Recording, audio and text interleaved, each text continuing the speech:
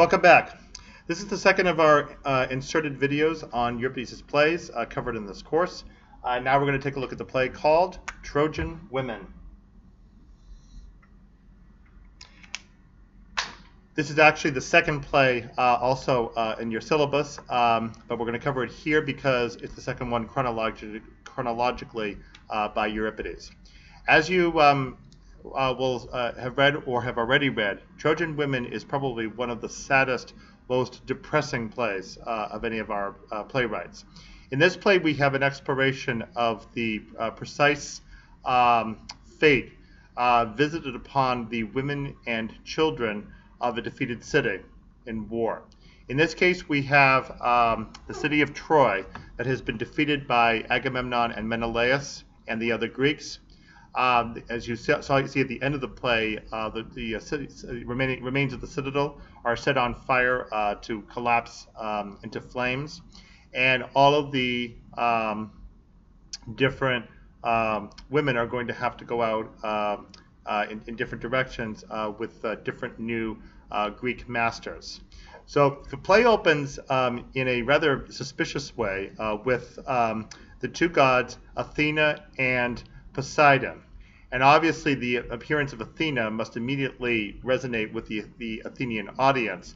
And once again, as we saw with the character Aegeus in Medea, one has to wonder if possibly this presentation of the representative of Athens might have been unfavorable from the Athenian standpoint.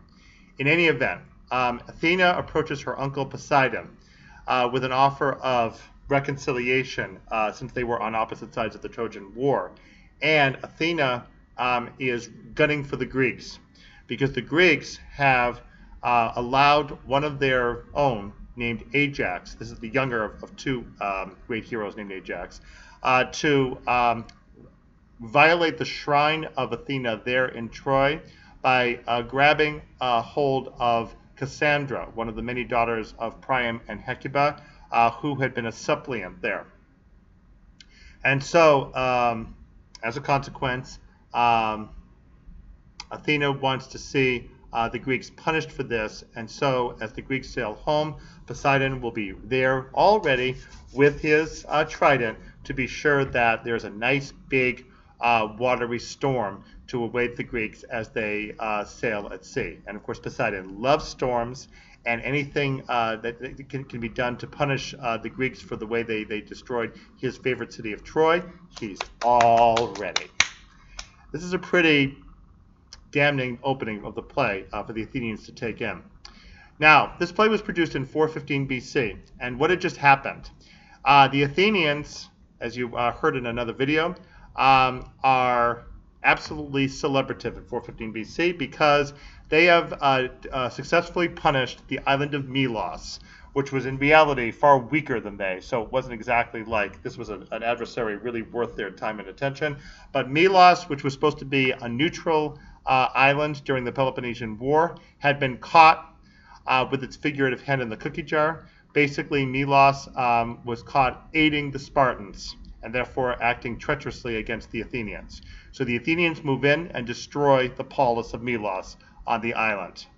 Now, here comes the publication of Trojan Women for Euripides to remind the Athenians not so gently that war has consequences for the victims of the war, especially women and children.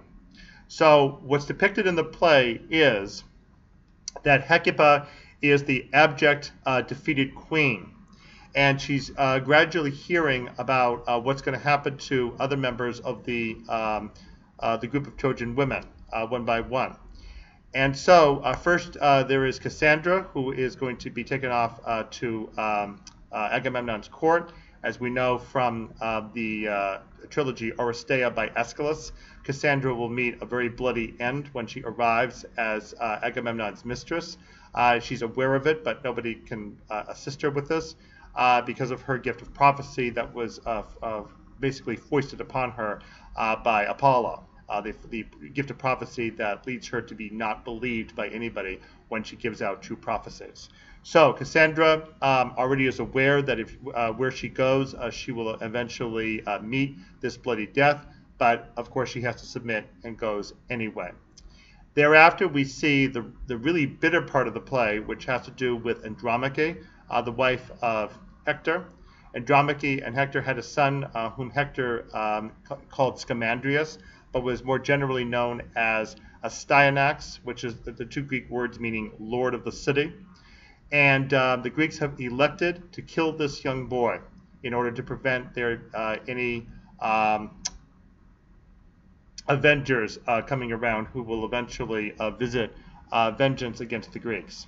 And so the Greeks look really pretty cowardly in this part of the play as Andromache laments this really insensitive decision by the Greeks, really a horrific, heinous act of killing this innocent young boy.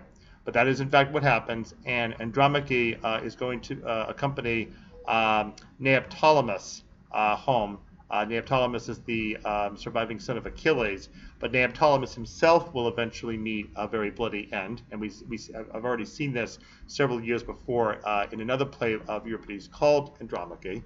And Andromache ends up instead with a different son of Priam named Helenus, and ends up, in fact, actually with a relatively successful marriage with him. And we see Helenus appear in Virgil's Aeneid when Aeneas, in Book 3 of that 12-book epic, visits Greece in order to get word from Helenus as to where Aeneas is supposed to go next as he journeys from Troy to found the new city of Rome in Italy. So Andromache ends up turning out rather well in that sense, but not before witnessing the tragic death of her baby son Astyanax. After Andromache, we then pass on to the final portion of the play, which is Helen. Helen comes out of captivity, and she's going to be delivered back to Menelaus the king. Hecuba gives all sorts of warnings to Menelaus not to be tempted by Helen's beauty. We in fact know that Menelaus didn't listen, and as I'm sure all the Greek women and Trojan women there knew, because Helen would return to Sparta and continue on as queen. And in fact, in the play Andromache, we see Helen and Menelaus' daughter Hermione show up on the scene when Orestes, son of Agamemnon, also appears eventually at Sparta to eventually become king of Sparta. So it's pretty tangled. And so Helen never does seem to receive an appropriate punishment for her role in bringing destruction upon the city of Troy. After the debate between Hecuba and Helen, a very bitter one, Helen is let off, and then eventually we see the body of Astyanax brought in on a shield, whereupon Hecuba is given the opportunity to provide proper burial for this child, and by that time, of course, Andromache has already been led away. And finally, the city of Troy is finally reduced to a burning rubble, and all of the remaining Trojan women will be led off to their various fates. Hecuba was supposed to go with Odysseus.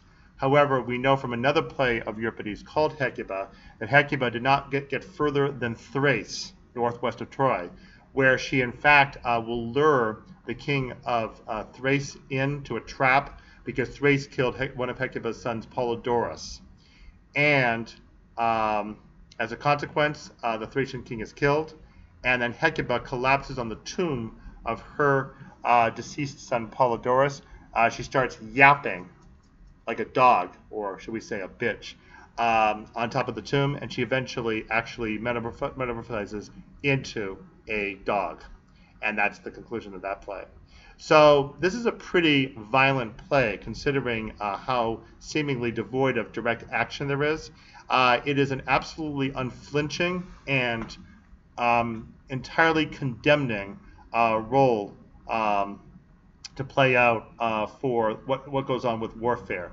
And it's clear that there were not very many examinations anywhere in tragedy on exactly what does in fact happen with the women specifically, who despite whatever role they may have had in contributing to the war at large, which is likely to have been minimal in most cases, since the women didn't usually participate in politics, certainly they come across as helpless, innocent victims by the time the war is concluded. And in this play, definitely their abject state is fully played out, especially in the slaughter of the entirely innocent boy, Astyanax.